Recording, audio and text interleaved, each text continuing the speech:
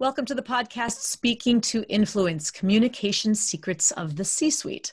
I'm Dr. Laura Sokola, your host, founder of Vocal Impact Productions, and author of Speaking to Influence, Mastering Your Leadership Voice. Today, my guest is Tracy Flanagan, co-founder and vice president of JDog Brands with her husband, Jerry. Tracy has spent the last 7 years growing the business into a national veteran brand. This is why it's so important to me to have people like Tracy on this. This is a brand about veteran services on every level.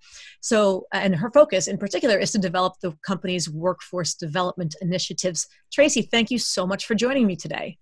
Thank you so much for having me, Laura.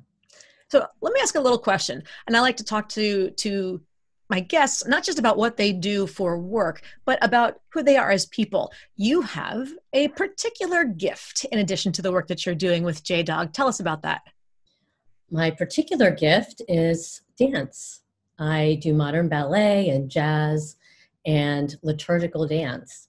I've been doing it for 40 years, and I'm involved with a community company out of Westchester, Pennsylvania called Westchester Dance Works. And there's 5 groups in that particular company organization, and I am a part of their anointed group. So I think that's amazing. Yeah, it's very exciting. I've been doing that, I think 7 years I've been with them, and I also take class there as well. So now, part of why I think this is great is, dance is lovely. I like to dance as well. I think a lot of people out there like to dance. I have no talent at it, but I do enjoy it. But in particular, because it's such a striking contrast to me for someone who does jazz and classical ballet and all of these very high arts, such refined art as we tend to think about it. But tell us about JDog. What is JDog Brands? JDog Brands is a national franchise system that awards franchises to military veterans and veteran family members exclusively. So we have approximately close to 200 across the country, and they are a combination of junk removal and hauling franchises, and also our newly launched carpet cleaning division that was just launched April of last year. This is what I think is so fascinating about it, that I would never in a million years have put the two together, classical dance and junk removal as a national brand. That's amazing. So you really have to be quite the Renaissance woman to be able to be a leader in both of those worlds at the same time. So let's dive into that a little bit, in particular the JDog brand. Where did the name JDog come from? JDog is actually my husband, Jerry's Army nickname. He served in the Army back in the 80s, late 80s. And back then he was called a 31 kilo was his MOS. And what does that mean? It means that he was what is called a wire dog. He ran cable from tanks, so he set up communications. So it was called a signaler, but the nickname was wire dog, and his name was Jerry, so JDog. Got it. And so how did JDog, the wire communications layer Army guy, turn into JDog Brands? It turned into JDog Brands because our vision, eventually, as we continue to grow the brand, is to have multiple services under the JDog umbrella. So whether it's junk removal and hauling, whether it is carpet cleaning, any other home service that we can provide under the JDog model and build it out the same way we did junk removal and carpet cleaning. And you built this company because your husband, after he came out of the Army, employment was a challenge, as it is for so many veterans out there. Yes, it still is. It still is a challenge. There is still a disconnect between the private sector and the soft skills and leadership skills that our veterans bring to the private sector and corporate America. And it was also a way to provide for them just to control their own destiny. We originally started to franchise. It was my idea. My husband kind of wanted to just build it out and be JDog junk removal and build out our whole territory. But with the downsize of the military in 2012, we realized that we really had something very special, a special space for veterans and the military community. And we felt like we had a responsibility to offer it and do something about it and help. So that's why we decided to franchise. It's a simple business model. It's very military-esque. We drive camo trucks. The big dog is actually a rendition of the Fort Stewart Bulldog. He has a hat on. He's a star, has stars on his hat, and it's green camo, and our guys wear, camo pants and military boots, and it's their uniform. Yeah, so definitely. And the customers really like it. They really trust a veteran coming into their home and removing their junk or doing carpet cleaning. There's an automatic trust there. And I bet it also makes your customers feel like they're doing something good in return by supporting veterans. Yes. We have found that 9 times out of 10, consumer will choose a veteran brand over a civilian brand, just for the support sake. That's terrific. So then the focus of our discussion today really is about the concept of influence and leadership. So as co-founder of this company, who do you need to influence? I need to influence potential candidates that come in for our discovery days. And I need candidates being employees or being potential franchisees? Or potential franchise owners. Okay. And they're either a military family member or they are military veterans. And I need to influence our franchise owners that are out in the system. And I need to influence my staff that I run, along with the president of our junk removal division. And I need to influence women business owners and my JDog spouses as well. Why women business owners? Just to let the women know that there's a place for them out there, especially in our JDog space. Our JDog spouses, a lot of them are military spouses, and they run the business right alongside with their husband. So they are business owners, and I feel that I am able to share knowledge that I've learned and tricks along the trade to be able to speak to them and mentor them. That's terrific. Is there, so going, like you said, I think a crucial point that you touched on a few minutes ago is the discrepancy between what's considered good leadership communication in the military versus in the civilian world. And I hear that from so many clients when they're just even shifting industries or shifting companies within the same industry. My old company, things were done this way. My new company's things are done that way. How direct are you supposed to be? How deferential? Are you allowed to question authority? Or are you allowed to pose challenges or anything like that? I would imagine that the contrast for going from the military, where everything is so rigid and so structured and so hierarchical, to this kind of ambiguous, non-formed American corporate world must be really disorienting for a lot of veterans. It is disorienting for them, and we find that a lot of our veterans who have come and found us, a lot of them have left corporate America, or they've worked in corporate America, and the main I would say thing or issue that I hear from them is the fact that corporate America doesn't understand them. How do they feel misunderstood? They do, because what happens is you go into the military, into your military service, and you're a certain way. You're changed in there, forever changed, whether you see combat or not. Just the training that they go through. When you come out, you're a completely different person. And it's very hard to take the military out of the military veteran and say, okay, well, now you need to be a civilian. And you need to, mold yourself back to being a civilian and not think the way you did or talk the way you did or act the way you did in the military. Can you give an example of what's different? So how would you think, talk, or act in the military versus how are veterans expected to suddenly shift and think, talk, or act in civilian life? Well, sometimes when they go into corporate America, they don't necessarily understand what the mission is. And we're not talking about the company mission. We're talking about their job mission. Is that correct? Their job mission, yeah. Okay. And veterans are very used to understanding, what their purpose is, what their mission is, what they're trying to accomplish. And a lot of times there's so many layers in corporate America that they can't get those answers. So they often feel like they're a wandering generality. And they have very strong leadership skills that are typically not recognized. Their work ethic, they'll run through a wall. And it's sometimes in corporate America, it's just not like that.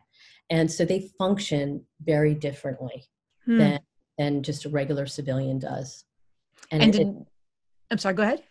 And so I think what I've seen happening, the trend that is starting to happen in the HR world is companies in their HR department are hiring veterans to be that liaison. To help the company understand the veteran, to put in maybe nice little systems that would make the veteran feel comfortable, like recognizing the veterans on Veterans Day, doing something special for them, or a luncheon or whatever it may be, just any way that they can recognize the veterans that are working, within their company, and make them feel embraced, make them feel understood. And that's what I have seen that a lot of companies have done in their HR departments, which I think is so needed. Absolutely. Everybody needs to be understood. I think that's a fundamental human principle. And I find the most common challenges in getting people, especially when there's conflict of some sort, to be willing to listen to someone else is to feel like they've been listened to first. And it's so challenging when you just don't feel understood. You're almost unwilling and unable to understand somebody else as a result. There has to be that step. So it's terrific that you're helping companies and other organizations to be able to listen and understand the veterans better. And in particular, you're creating an environment in which they're inherently understood to begin with. Yeah, they feel very embraced. And I've heard so many of our JDogs that have come to our Discovery Days and have been just blown away because they have said, I'm home. I'm home. So for people who are out there and listening and who are not part of JDog Brands, but perhaps you're working for a company, large or small, where there are veterans, maybe you don't know if there's veterans working for you. Do a little research, find out, because chances are that person would appreciate you reaching out. Just ask, inquire, learn something about them and see what they need, or see who you can put them in touch with who might be able to help. To the extent that we can all step in and do our role, I think that's critical. But now, as part of the communication piece, you yourself were a military spouse, but you were not military yourself, correct? I was not a military spouse. I'm a veteran spouse because I married Jerry after his service. Got it. So, yeah. Okay. So then in building this brand, what communication skills did you have to learn to get it off the ground and be successful? I had to learn to public speak. I like a lot of people out there can relate to that, military, veteran, or otherwise. I had to be comfortable in a networking event, in a big crowd, being able to approach people, give them my card, speak about JDog. I've spoken on panels for veteran hiring and for women entrepreneurship. So I was really, really pushed out of my comfort zone. I like to say that I can dance in front of 1 million people and can't speak in front of 10. I'd rather not speak in front of 10. I'd rather dance in front of 1 million people. Wow. So that has been a hurdle for me, that I've had to kind of get out of my comfort zone and really push myself. The fact that I'm so passionate about veterans and what we're doing, I love what I do every day. So that has definitely helped me to push those boundaries. I've never understood entrepreneurs who don't love what they do, because if you don't love what you do, why are you doing it? It's your company. So if you don't have the passion behind it, you're not long for this world at that point, because everybody else is going to feel it as well. And your clients and your people, you don't want people just showing up at best to punch a clock and cash a paycheck. It doesn't bode well, to say the least. And when I've done some speaking engagements, both Jerry and I have done a fireside chat. And one of the main things that I say is, you've got to love what you're doing. If you're going to go into a business and be an entrepreneur, pick something that you're passionate about. Yes. I mean, there's many other reasons and steps along the way, but that has to be one, because you're going to live, breathe, sleep your business for at least, I don't know, the first 5 years at least, to launch it and get yourself out there. That is for sure. It is an all-consuming endeavor to run your own company that way. Then what's a big mistake you made, or a lesson that perhaps you had to learn the hard way on your way up? Well, I would say a mistake, lesson learned. I think a do-over would be appropriate. Great. The early days of when we first became national and had our HQ office and started hiring, staff, we had some male military veterans. And one thing that I learned very quickly is that they had no respect for my position or my opinion. Because of I was a woman, and in the military, as you get up, and especially if you've been in for like 30 plus years, and you're something like a colonel, there's a sort of a little bit of a disrespect for women. And so I found that a problem. And you weren't military yourself. I was not military. Right. Plus I was a business owner. I had a business partner, which was my husband. However, not only am I his wife, but when I'm at work, I'm his business partner, and I'm the vice president and co-owner of this company. So that was very hard for them to grasp. And my do-over, what I would say, is I wished that I was more confident in the beginning and speaking out more, recognizing my authority. And really embracing my position as the co-owner of the company. I didn't do that in the beginning. I allowed myself to kind of be stepped on a little bit, and there was strife and there was conflict there in the beginning. And I think if I had taken a different stance and a more authoritative stance, mind you, not blasting them out of the water, but being very diplomatic, I think maybe I would have been taken more seriously. Sure. I think there's an important distinction to be made between being authoritative and being authoritarian. Right? Authoritative is this is what I say goes, and or at least this is my confidence and my understanding in my role and my position in what I need you to do, as opposed to you'll do it because I said so, and the iron fist rule of the authoritarian regime, so to speak. Yeah, that is definitely not the approach to take. Right. So. But you did need to step up to the authority at least. Yep. And I needed to be confident. Absolutely. And be confident in understanding my position. And mind you, it was a new position because we hadn't been on a national level. It had just been Jerry and I being business owners together and running our own shop. So this was thrust me into a whole new situation that I really had to understand and come to terms with and kind of make it my own, so to speak. So you've taken this from a small, just 2-person business to a national franchise. What's next?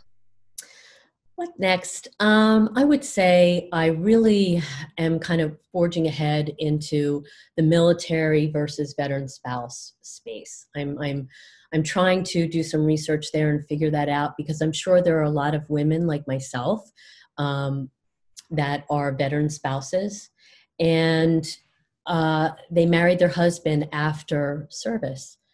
However, they may have married a combat veteran that struggles, and I believe that they don't really have the resources to understand the struggle that the military spouses do. The military spouse community is huge, and there's a lot of resources there. And I don't believe that the veteran spouse space is that talked about very much. So what would you be doing with them? Would you be creating? I would be trying to find veteran spouse organizations and resources and how I can leverage that and help other veteran spouses. Maybe a JDog nonprofit arm of some sort? Something, or maybe it could, I also sit on the board of our foundation, and Tell us about the JDog Foundation. What's the general principle? The general principle and our mission of our foundation is veteran and active duty veteran suicide. Oh, wow. And preventing it, and also tools to help manage PTSD. If you manage PTSD, a lot of times you can prevent the suicide. So that could be another arm of our foundation going forward. Right. And I guess I welcome opportunities like you've given me here, podcasts, and just being able to continue to get out there and practice my public speaking and just continue to do it. And, again, trying to meet other, women business owners and entrepreneurs and telling them my story of how I started JDog and how to start a business, do a startup. And just to clarify, JDog is not strictly a women's business. This is for military veterans, families, men or women, whether the spouse is male or female is not relevant. This is your current passion is also recognizing the need that military and or veteran spouses who are female have as an additional layer of challenge, and looking to support that group as well. And I'm glad to be able to support both that aspect as well as JDog and all the veterans who are out there as well. So if I can give a voice to you, who can give a voice to them, then we all do our part. So from there, thinking about everything we just shared and the importance of who you've needed to influence and how you've stepped into your power, stepped into your role, I want to ask you or invite you to offer the listeners a 24-hour influence challenge. This is the influence of the day. So what is one step, one single act that our listeners can take and complete within the next 24 hours to help themselves have greater influence? My 24-hour challenge is your 30-second elevator pitch. Tell me why. Do you have one? Number one, do you have one? And if so, how can you perfect it? Because when you meet somebody for the first time, be it a networking event or doing something like this, you should have exactly down pat what you do and how to make people say, wow, in 20 seconds or within that 30-second elevator pitch. It's something that you can engage somebody immediately. It's so critical. And I'm always amazed at how many clients I work with where somehow in the course of whether we work together for, a full day or for a year, where that comes in, how many people need help with that? You've been doing what you've been doing for so long and you're so good at it, but you can't explain it quickly and easily in a way that people can wrap their heads around. And I often hear two challenges with that. And you can tell me if this sounds familiar.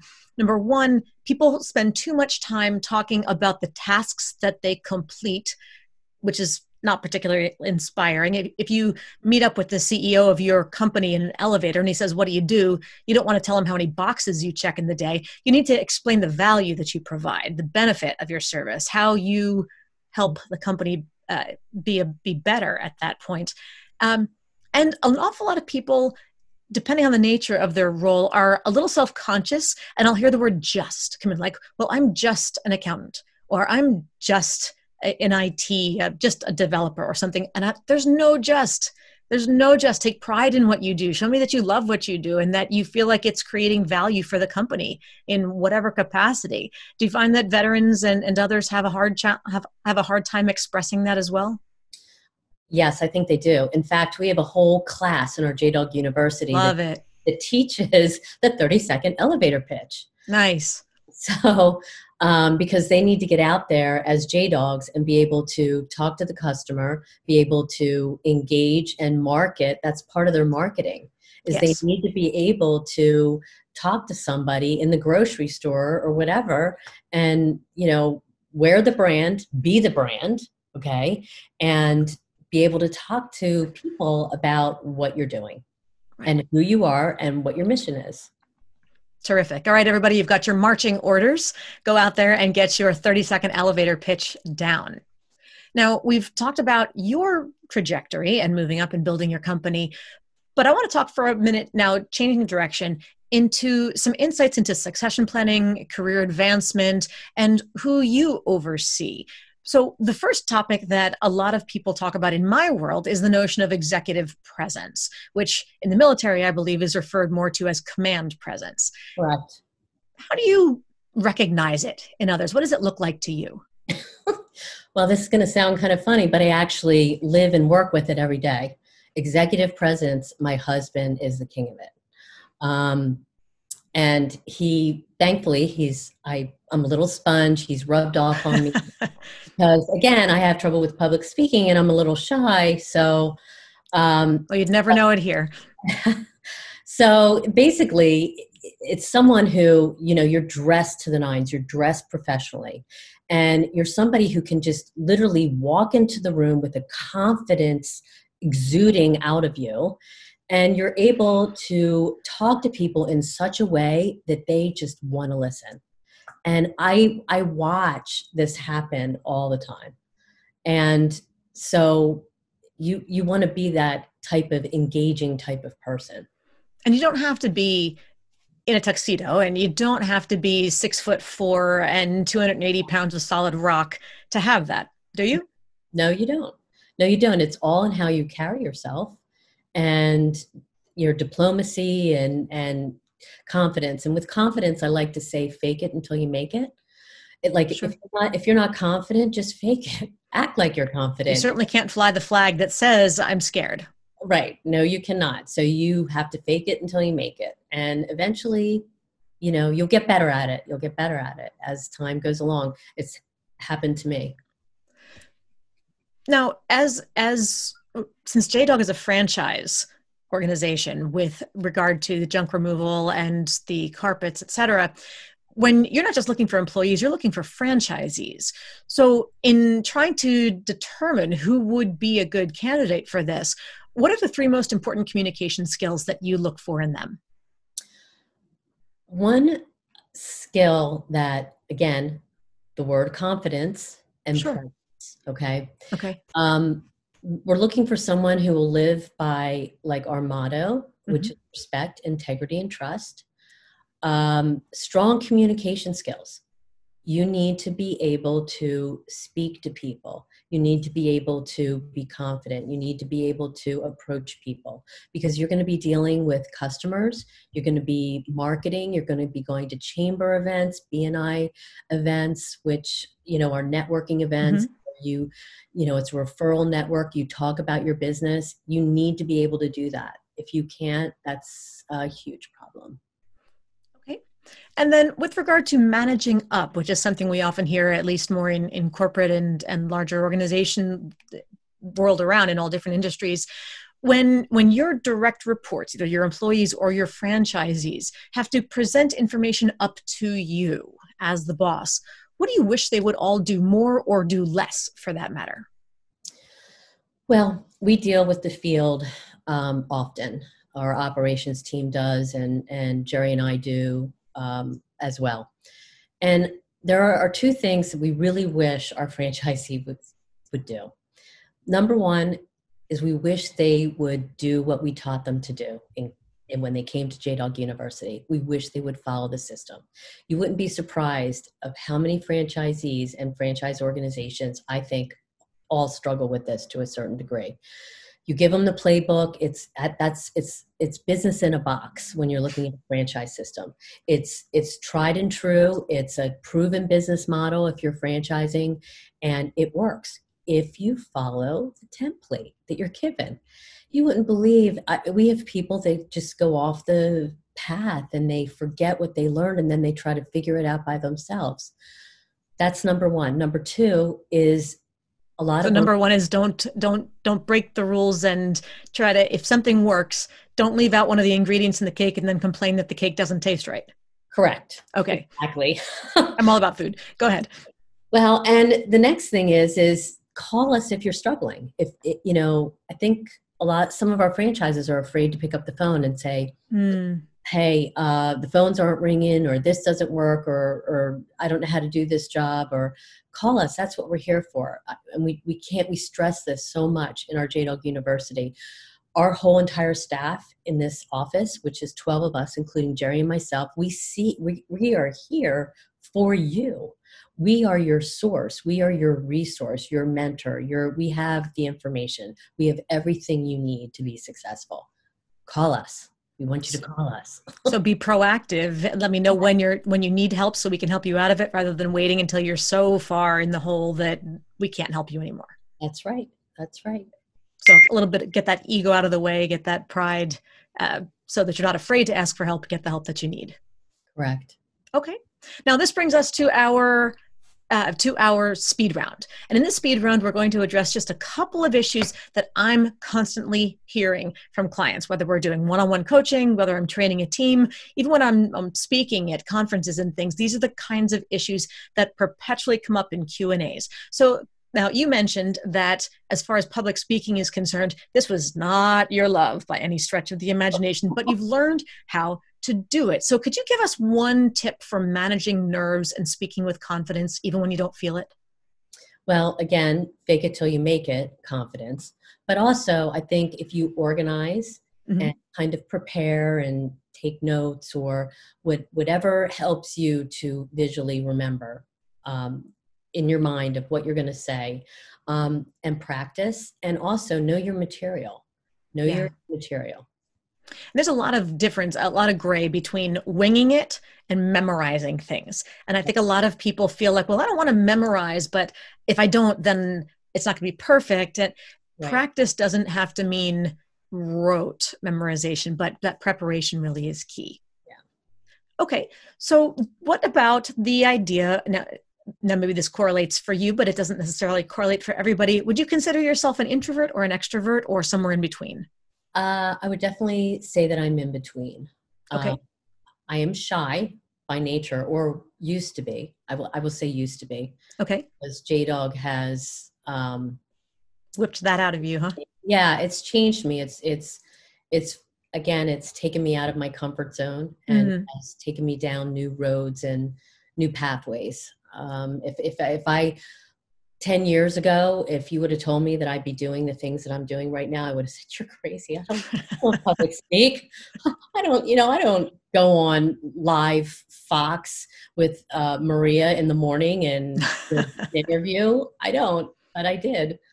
So with that balance, then, can you tell me one strength that you feel like comes from your particular balance of intro and extroversion, and then one area that you realize, well, I think for growth, you just told us that public speaking is something you really had to work on. What's a natural strength that comes from that? Strength is, once I start talking about JDog, just everything comes out. I'm very passionate about it. I love talking about JDog. I have a lot to say. So I think that that's definitely a strength. And once I get going, I feel comfortable. I feel relaxed. I'm in JDog's own world, and it's all good. Absolutely.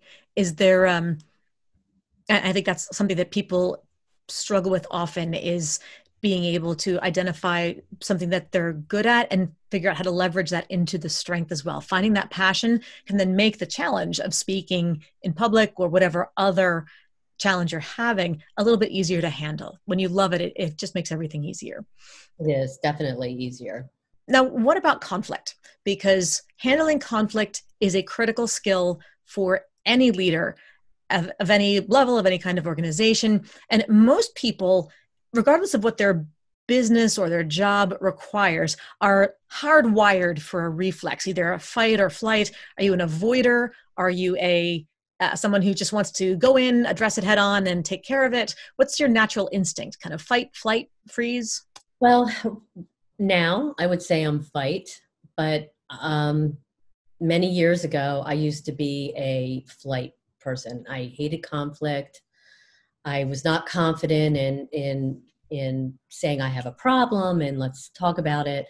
But I think being in my role and having everything evolve and developed, I've learned that communication is so key, especially when you are dealing with coworkers and people and staff that are underneath of you. So I would say, I mean, I think it depends on the person. When I want to fight with my business partner, I can kind of be me a little bit.